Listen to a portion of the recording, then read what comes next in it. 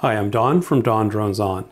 Transport Canada has announced that new levels of drone pilot certifications will soon be released, and the fee structure for new and existing services is being revised. Spoiler alert, the fees aren't going down.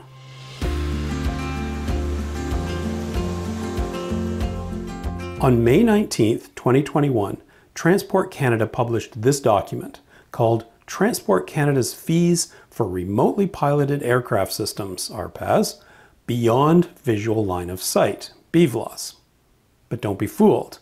Yes, it does include the fee structure for the new BVLOS certifications, but it also proposes increased fees for basic drone registration and hefty new fees for SFOCs, Special Flight Authorization Certificates, which used to be free.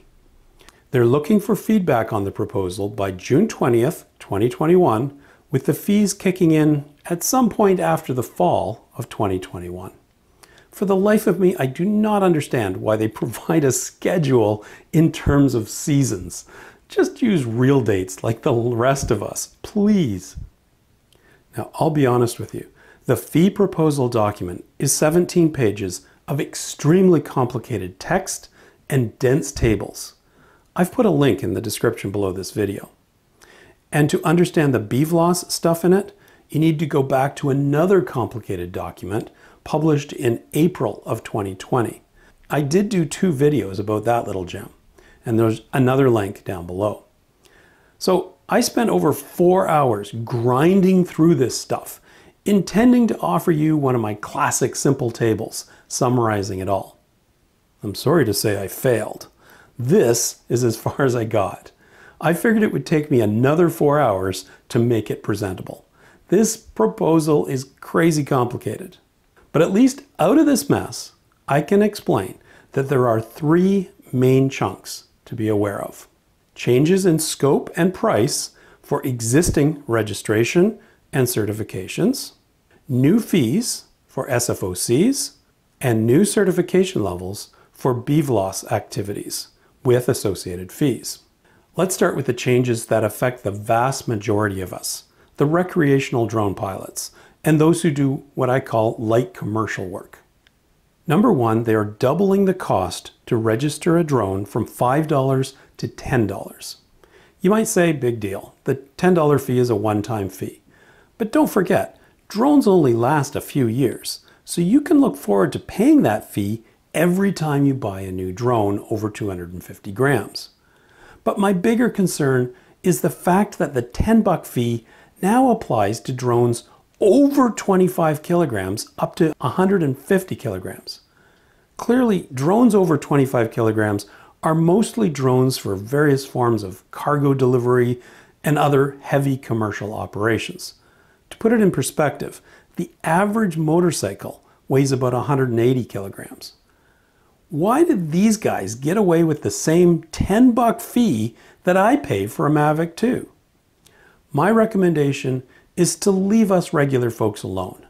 Leave the fee for drones under 25 kilograms at $5 and hit the large drone owners with a much higher fee. How about $500? A one-time fee of $500 is still a bargain compared to the annual license plate fees we pay on our cars. How about exam fees? Well, the good news is that they're leaving the exam fees for both the basic pilot exam and advanced pilot exam at $10 per attempt. And the $25 one-time fee to get your advanced pilot certificate isn't increasing either. There's also no change for those seeking flight reviewer status. And there's actually good news for advanced pilots. It appears they're extending our existing advanced licenses to cover 2 kinds of activities that currently require an SFOC. The first is what they call localized BVLOS operations.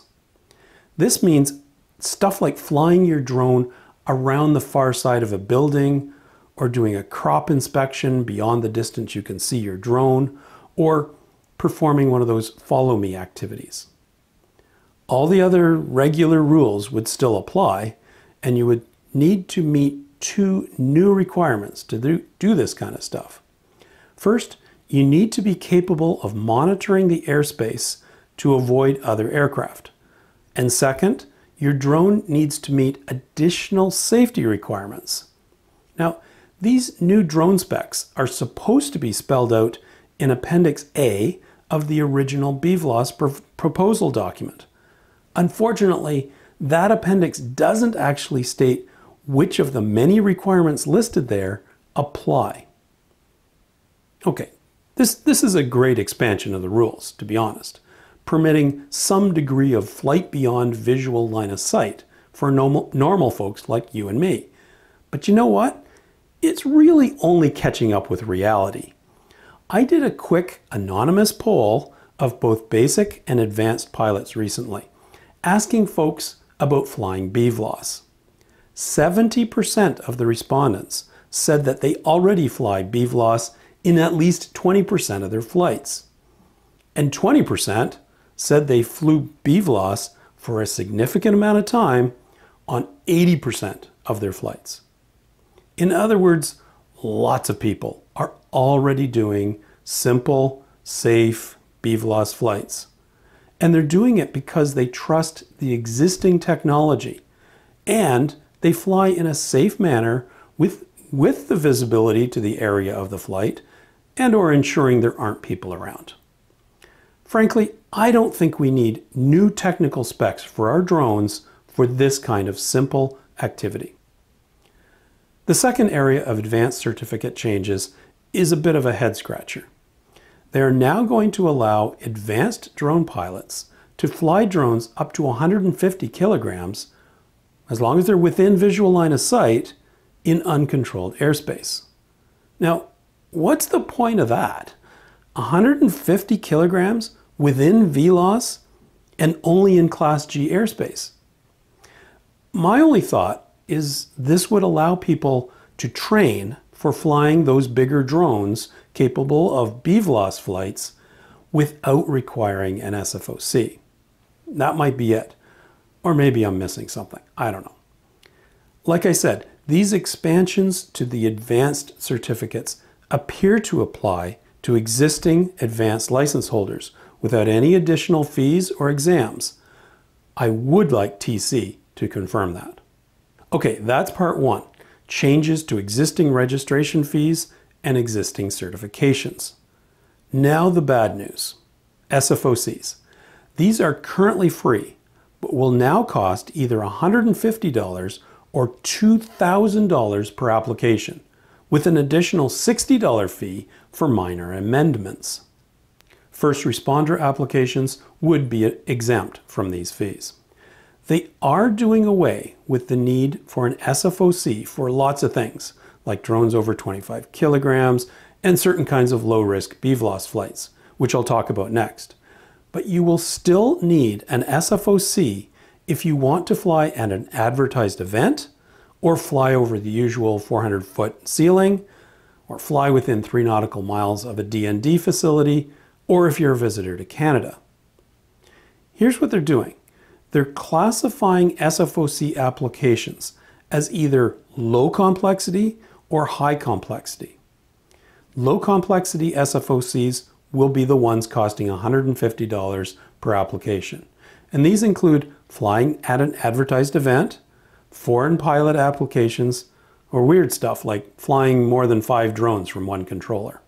They don't mention the DND airspace requirement in either the low or high complexity lists that they provide. Transport Canada says their math shows it currently costs them $827 to process low complexity SFOCs like these ones. With a loaded labor rate of, say, $120 per hour, and that's just my guess, that means it takes a TC inspector nearly a full day to process one of these applications. Really? Doesn't sound very efficient to me. Then there are the high complexity SFOCs. Flying over 400 feet falls in here, as does flying drones over 150 kilograms, flying BVLOS over high population density zones, and flying drones with passengers. They want to charge $2,000 per application for these guys, which, by the way, apparently costs them about $6,200 today, or about a week and a half full-time by Don's math. My feedback to Transport Canada on these SFOC fees? Wow. First of all, get the foreign pilot applications out of the SFOC scope. Just allow foreign pilots to pass their basic or advanced pilot requirements just like everyone else. Simple. A year and a half ago, I heard this was just an IT issue related to authentication, and it was going to be solved real soon. Second, I also recommend removing from the SFOC scope both flights over 400 feet and flying near D&D aerodromes. Just make these require a NAV Canada RPAS flight authorization request. Simple and logical. Finally, regarding the fees, these remaining low complexity SFOCs, particularly for advertised events, should not be so expensive. I think $50 would not be unreasonable. And if the high complexity SFOCs really cost $6,000 to process, then charge that. Why are we subsidizing high-end commercial applications who undoubtedly have profitable business cases for doing this kind of flight to begin with? Okay, finally, we get to the third major chunk of proposals in this document, and the only piece mentioned in the document's title, BVLOS operations.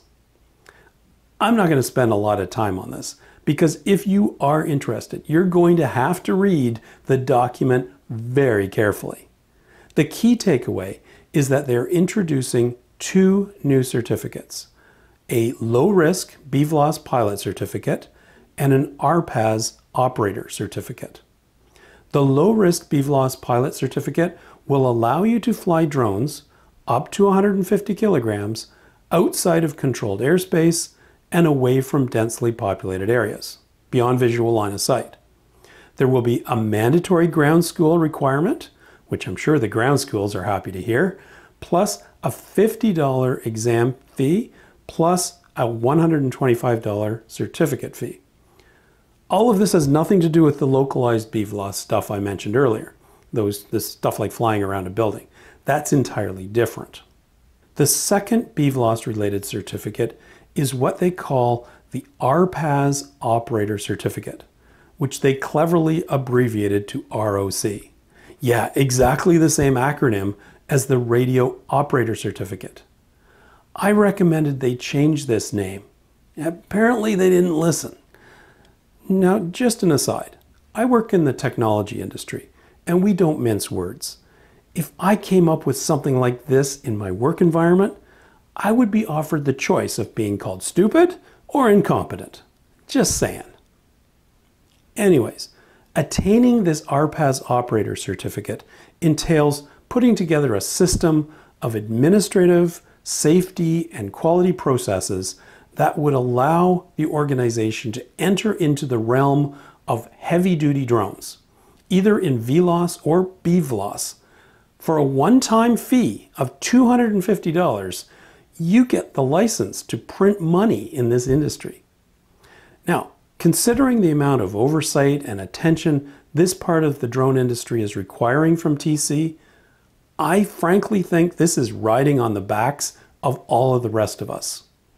The $250 one-time fee should be replaced with a more commensurate fee of, say, $5,000 every 2 years. That's my opinion. Okay, that's it. And believe me, I've just skimmed the surface of all the details and justification verbiage in this document. Please take a look at it, or just trust me with this summary and submit your feedback to Transport Canada before June 20th, 2021. To do so, send a clearly identified email to this address, which will also be in the description below the video. Provide them specific feedback on specific items, along with your recommendation. No ranting, just the facts. To summarize my key points of feedback: 1. Leave the $5 registration fee as is for drones between 250 grams and 25 kilograms. Drones between 25 kilograms and 150 kilograms should have a higher registration fee of $500. 2. Please confirm that existing advanced pilots will be grandfathered for the 2 new activities of localized BVLOS and flying heavier drones in VLOS conditions with no additional exam or fee. 3. Remove the new technical requirements for drones flying the new localized BVLOS flight modes. 4. Foreign pilots should be permitted to complete basic and advanced pilot certifications without an SFOC and the associated fee. 5. Flights over the current ceiling rules and flights near DND aerodromes should also not require an SFOC. They should need a NAV Canada RPAS Flight Authorization Certificate. 6. Remaining low complexity SFOC applications should have a fee of $50, not $150 per application. 7. High complexity SFOC applications should have a higher fee of $6,000 per application, not $2,000. And finally, number 8, the RPAS Operator Certificate should have a fee of $5,000 every 2 years instead of the proposed $250 one-time fee. Get your feedback into Transport Canada as soon as you can. Feel free to copy me at dondroneson@gmail.com. Once again, the deadline is June 20th, 2021. As always, thank you for watching. I'm looking forward to your comments on this video. Safe and happy flying.